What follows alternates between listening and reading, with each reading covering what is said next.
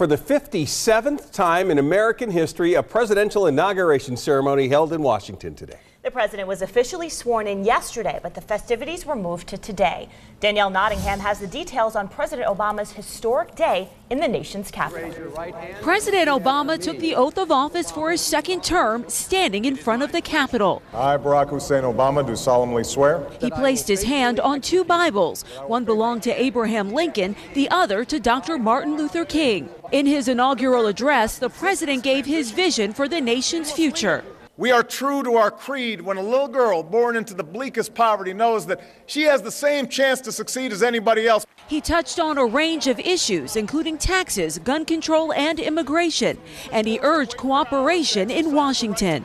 Progress does not compel us to settle centuries-long debates about the role of government for all time, but it does require us to act in our time. After the ceremony, the president turned to take one last look at the view across the mall. Later, he signed documents nominating his cabinet members. Senate Majority Leader Harry Reid toasted the president at a luncheon with congressional leaders. The president thanked all in attendance. I recognize that democracy is not always easy, and I recognize there are profound differences in this room. But I just want to say thank you for your service. The day concluded with a 1.5-mile parade to the White House. Thousands of people are packing the inaugural parade route. Several spectators behind me paid $44 to see the 44th president pass by. The president and first lady were expected to walk a portion of the route. Tonight, they will attend two inaugural balls. Danielle Nottingham, CBS News, Washington. A familiar face was present at today's inauguration. Senator Chuck Schumer opened up the ceremony. He says he's optimistic about the next 4 years. But in 2013, far too many doubt the future of this great nation and our ability to tackle our own era's half-finished domes. Today's problems are intractable, they say. The times are so complex, the differences in the country and the world so deep. We will never overcome them. America always rises to the occasion. America prevails and America prospers. Senator Schumer also spoke at the inaugural luncheon and mentioned Rochester when calling attention to the only female represented in Statuary Hall, suffragette Frances Willard. She was born in Churchville. On this inauguration day, the University of Rochester is showcasing a new presidential speech writing exhibit. It includes original speeches dating from Abraham Lincoln's inaugural address to President George H.W. Bush. Caroline Tucker took a tour today. The history that fills these cases displays some of the most famous presidential speeches of all time. Included is an original copy of President Abraham Lincoln's inaugural address. When you think about that historical moment, you know, the Civil War and slavery and all those major issues, that's really the theme in that address. You can find a presidential voice tucked inside the University of Rochester's Rare Books and Special Collections Department. It features a signed copy of President Kennedy's famous inauguration speech and letters between President Dwight Eisenhower and his wife. Each president puts his mark on his speeches and on his inauguration addresses. And so Warren Harding was the first president to have a speechwriter, and since then I think that team has just grown. The exhibit includes public and private collections. Kurt Smith, a senior lecturer here at the University of Rochester, served as speechwriter to President George H.W. Bush. His personal collection is included here. Smith co-curated the exhibit, which is open to the public. He includes several of the speeches he crafted and an address President Bush made at Kodak Park. A presidential voice runs through March 8th. Caroline Tucker, News 8. One local student got to see history happen firsthand today in Washington. Erin Brennan Burke is a 10th grader at the Harley School. She was one of the local winners of the inauguration lottery held by Senator Chuck Schumer. Brennan Burke scored 2 tickets to watch the president take the oath of office. Her family made the trip as well.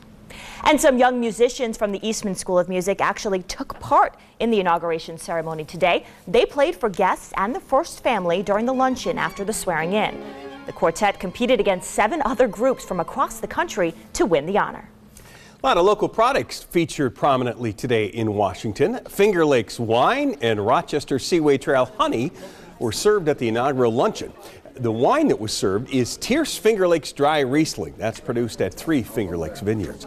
You can see full coverage of today's presidential inauguration coming up on the CBS Evening News with Scott Pelley. That's right here on News 8 at 6:30. Today was also the day that the country honors Dr. Martin Luther King Jr. The memory of the slain civil rights leader was heavy today at the inauguration. President Obama used the Bible King carried throughout the civil rights movement for his swearing-in ceremony. Ashley Zilka attended a ceremony honoring Dr. King. Ashley? Tina, many thought this day would never come, that the nation would honor Martin Luther King Jr. on the same day as our first African-American president. Music filled the Eastman Theater this morning for a Martin Luther King celebration. Hundreds packed the theater for the 28th annual Collective Community Worship Celebration. Leaders of various faiths, politicians, and the community-wide celebration choir led the ceremony. Anthony Smith is a part of Alpha Phi Alpha, the same fraternity that King was a part of. And obviously, as being an alpha, something that I'm very proud of, and I know it's something that Dr. King was very passionate about. It's also just, I feel like it's just part of my responsibility to carry on some of the things that he believed in, is to keep his legacy going. But I was at Martin Luther King's I Have a Dream speech as a teenager, and when I look back at all of the stuff that I had to live through in my lifetime, I would say we've made tremendous progress. Yeah. Now, the last time Inauguration Day fell on Martin Luther King Day was for President Ronald Reagan's second term in 1985. Ashley Zilka, News 8. Turns out Dr. King has a couple of connections in Rochester, one especially at the Colgate Divinity School. King attended Crozier Theological Seminary in Pennsylvania from 1948 to 1951. That seminary later moved to Rochester and joined Colgate in 1970. Colgate still has a copy of King's admissions letter and his father's letter of recommendation. Colgate's proud to have this historical connection. Well, for us, we're very proud to be able to have played a part in the education formation of such a leader, not only for human rights, but for all in terms of theological development in the United States at large. And Dr. King's spiritual advisor, Howard Thurman, also graduated from Colgate in 1924. Students at the Harley School turned a day off from school into a day on. They helped out at a variety of local organizations, and the focus was kids helping kids. They assembled birthday bags for the Bay Street food cupboard and packed up Hershey's Kisses for kids who are in the hospital. Students say doing this helps them carry on the message and vision of Martin Luther King Jr. He's really special because he stuck up for people to be treated the same, and because people were being treated really badly back then. He's special and he's really kind because he did a lot of things, but without hurting anybody. The biggest message I think that we really want people to go away with is that you can make a difference. And I think, if we give a little bit of ourselves, we can really make a huge impact in our community. The Harley School tries to make a difference and does make a difference in our community every Martin Luther King Jr. Day. The Rochester Amherst are honoring our heroes. The team recognized first responders at their game today. Vanessa Herring was there. She joins us now live in the newsroom. Vanessa? Well, the team sported special West Webster Fire Department patches on their jerseys today to honor the injured and fallen firefighters from that department. The team took on the Hamilton Bulldogs this afternoon for a game, dubbing today Hometown Heroes Day. Those jerseys with the special patches will be auctioned off, and all the proceeds will go to the West Webster Fire Department. Today's game was also free for all first responders who wanted to attend. The team says the community was greatly affected by the Christmas Eve tragedy, and they knew they had to do something. We were asked by a number of fans what we were going to do. We were looking internally what could we do to help, obviously, the victims that were impacted by this. And it just seemed to be a good fit since we had already previously scheduled first responders night.